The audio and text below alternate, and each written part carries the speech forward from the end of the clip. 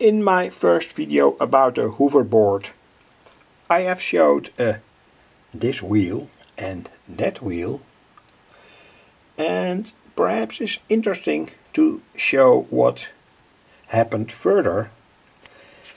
This hoverboard motor moved very gently and good, so it's completely free.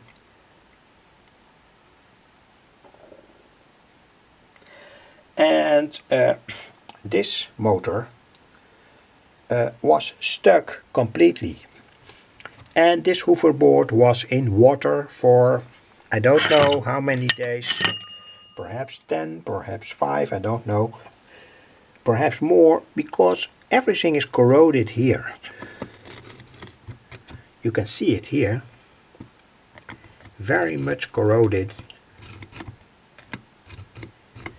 So that means that this is completely stuck. I think it has been in the water for a month or so. That's my idea. But anyway, I can show here how beautifully this motor was made. Here are a lot of coils,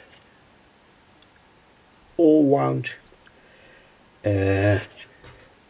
with 3 or 4 parallel wires to get to the right amperage to make that a high current can flow. And of course each coil plays a part, and there must be somewhere here inside magnets, because otherwise there will be no movement. And here we have all the wiring, and it shows that perhaps, I don't know that exactly, all these coils were driven separately, or certain parts of coils were driven separately to make that wheel move. Here are the electronics, by the way, that did the job. Of course, I don't have a schematic. I cannot repair this. Such a repair would be far too costly, and I only will salvage valuable components out of these boards, MOSFETs, etc., etc., or good quality electrolytic capacitors, and furthermore all is surface mounted device SMD components, and they are not easy to solder out, but anyway it's possible. So here we have completely stuck motor. This moves freely and everything is stuck, but anyway it shows how this beautiful motor was made.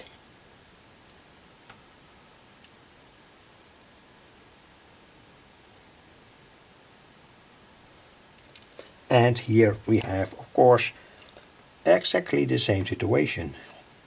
But here the motor is okay, and I will test it and try to get it functional by giving the motor its proper voltage, and perhaps it's usable. It can be used as a generator. For instance, as a wind generator, with some propellers instead of that wheel, that rubber wheel. And perhaps it's possible to generate some energy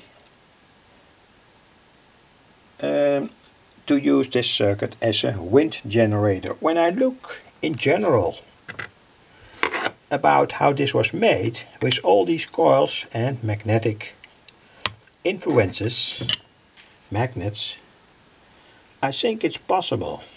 But of course I have to test it.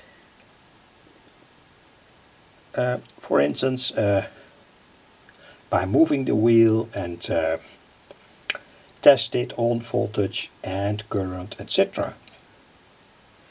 AC current, of course, etc.